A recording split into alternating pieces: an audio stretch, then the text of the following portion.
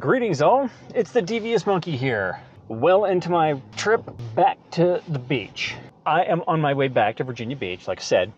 I haven't filmed anything because I was doing other shit, and then I dropped my transmitter somewhere on the floor, and I literally didn't pass a single rest stop. I kept passing signs for the next rest stop, but I never actually got to one. So this is, if we were going from or to my mother-in-law's, this is what we consider the halfway point, even though it's not really halfway. But I'm in Waynesboro, Virginia, and I stopped at the Starbucks just to pee and grab an iced coffee. It's a gorgeous day out. It's been very sunny. It's very warm out, 86 degrees here anyways. It was 91 last night when I got to the hotel, and incredibly humid.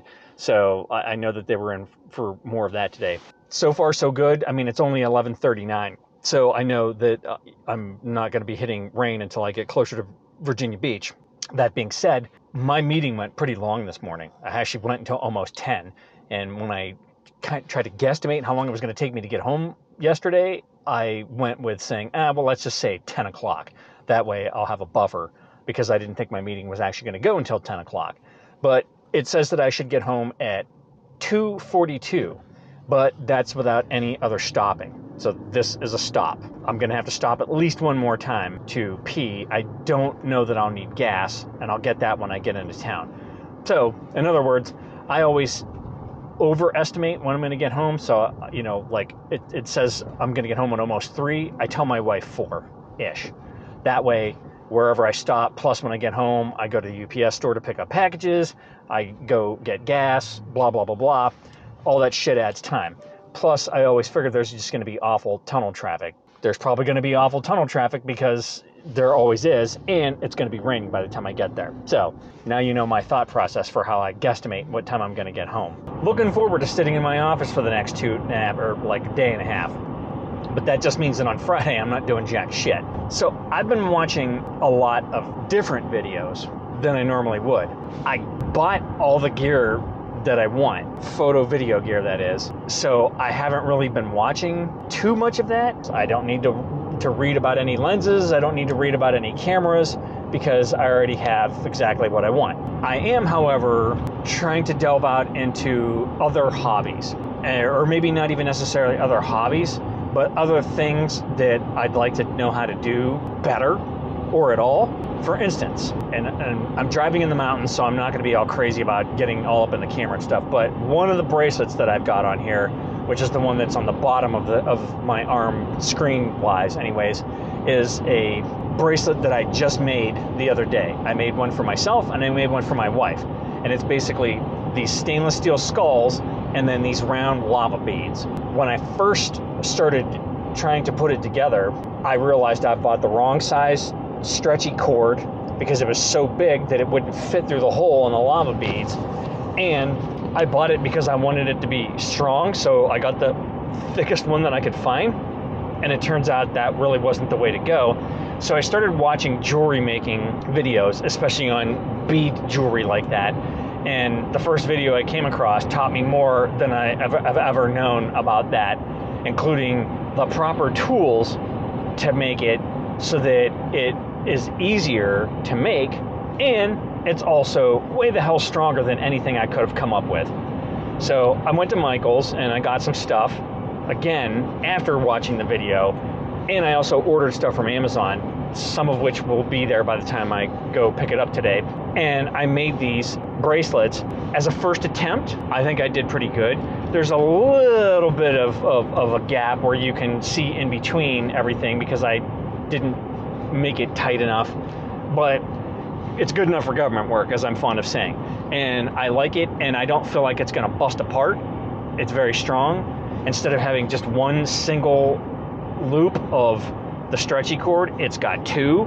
I've also knotted the ever-loving shit out of it and super glued the knots. The bottom line is that I'm learning about this bead jewelry, so now instead of going out and buying bead jewelry, I can make my own confidently, or I can repair something that I've had that's broken that I need to fix, which is another thing I need to do, and I'm pretty stoked about that. And it was very minor as far as the outlay for parts and tools. The only thing I needed to do was to buy these like fucking 4-inch needles that the eyelet is the entire needle. But oh my God, so effective. Now I just need to go out and source good beads. A lot of times when you buy stuff like this, like the silver stuff, I mean, it's, first of all, it's not sterling silver, and it doesn't need to be for me because I like stainless steel as well. But sometimes it's not even stainless steel, it's shit metal that's been spray painted with silver paint, and in a week and a half it'll be completely wearing and look like crap. So I don't like to buy cheap stuff like that. The lava beads, I think I'll do good with that. I'm enjoying the whole jewelry thing. At one point, I used to be in the jewelry world in another lifetime, and that really got me into like bracelets and rings, and obviously, I mean, look at me, I've got 2 on this wrist and 3 on this one, and I got 3 rings on each hand, and I've got enough rings that I could put rings on every finger and every toe. So I love the jewelry stuff like that, and it's pretty cool. It's just something to help me occupy myself and to do something else creative, because I've got to have an outlet, man. And that leads me to the next thing that I started doing.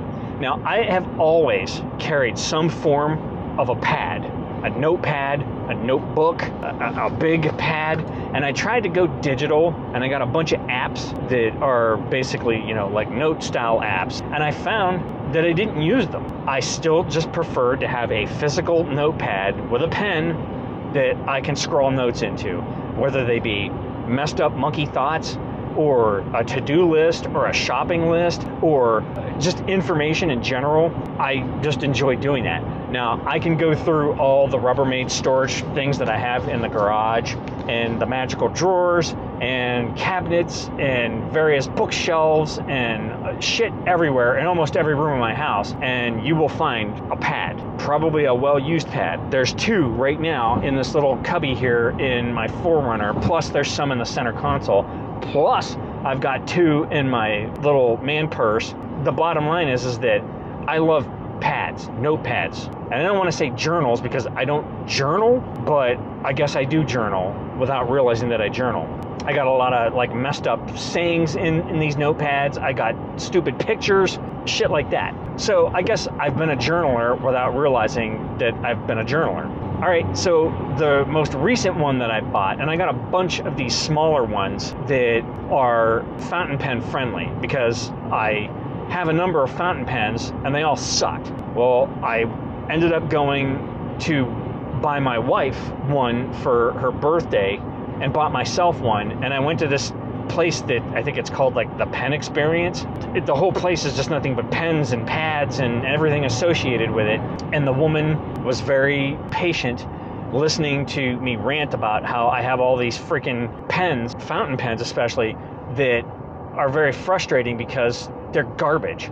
And I said, I've got everything from, like, I don't even know where the hell I got this one. I think it might have come free with something that I bought, to expensive carbon fiber rose gold fountain pens that are just absolute garbage. I'll spend 20 minutes with hot water and Q-tips and you name it, cleaning out the nib and the whole ink system, and just trying to get it cleaned out with scalding hot water and paper towels, you name it, and then putting in what I thought was good ink. I'd be able to write with it, and I'd set it down, and a couple of them, and I shit you not, I set them down, 2 minutes later, they already don't write. Like, they're already clogging. And I'm like, you gotta be kidding me. And those are the most expensive ones that were the shittiest ones.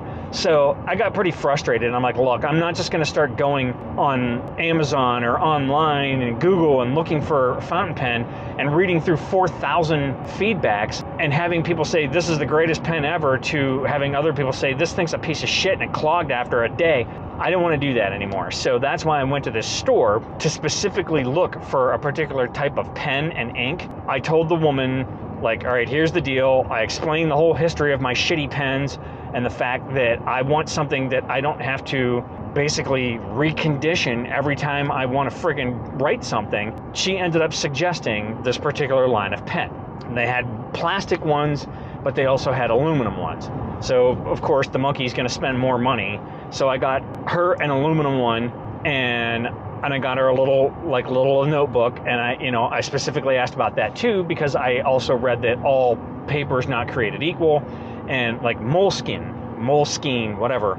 Those are really popular notepads, notebooks, whatever, journals, and they're absolute shit for using with fountain pens. So she suggested another type that was there. So I got her one, I got me one, I got myself a pen, I got her a pen. Holy shit, these things are amazing. Like the one that I have in my man purse, it had been in there. I don't think I had written with it for like 2 months. It was like I just put the ink in.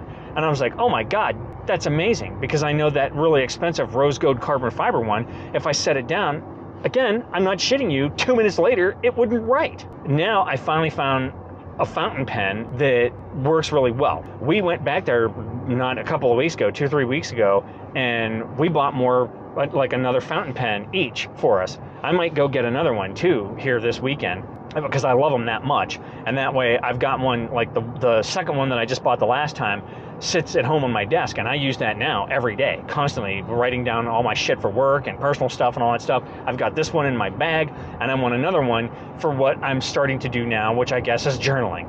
I always have thoughts, ideas, shit just streaming through the monkey melon. But as far as like the journaling and the notepads and you know, the pens and all that kind of stuff, I've always liked to get nice pens. And now that I've found fountain pens that work well, you know, I can see getting one more. So I have 3, she's got 3, and then I'll be investing in more of the notebooks and all that kind of stuff and the journal pads and whatever. I did buy a portable, like I guess it's Bluetooth, a portable Bluetooth printer. It uses the thermal technology. So basically what it does is it uses heat and all that shit to basically print onto special paper that's made for it. Naturally, the monkey ordered a shitload of 20-year paper because I don't want my shit fading after 2 years.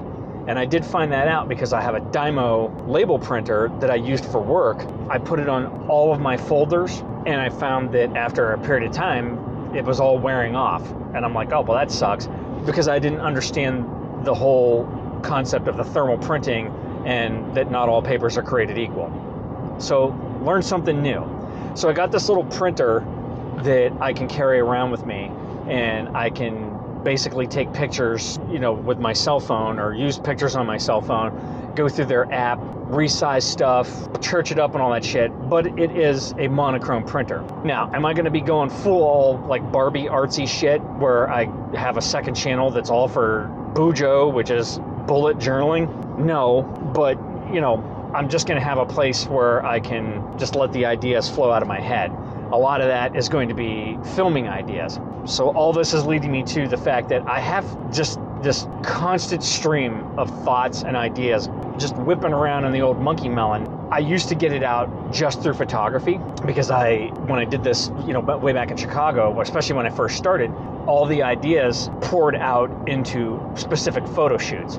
Now back then, my wife was more receptive to being the model for my ideas, and then she got into it, and she had ideas, and we both used each other to shoot with.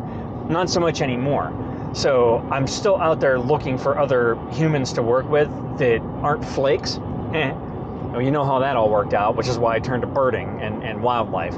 But I figure that I need to find other outlets, because sometimes I just can't grab my cameras and go out into the woods, or go out into town, or go anywhere. The weather's shit. I'm in a location where I just can't do that, or I don't feel safe. But I can sit inside of a hotel room and I can write out a bunch of ideas, or I can print out a bunch of pictures and almost storyboard things that I want to do, or just for fun, just doodle and put weird shit in there. And then someday when somebody finds them all, they're going to think, holy crap, what a freak.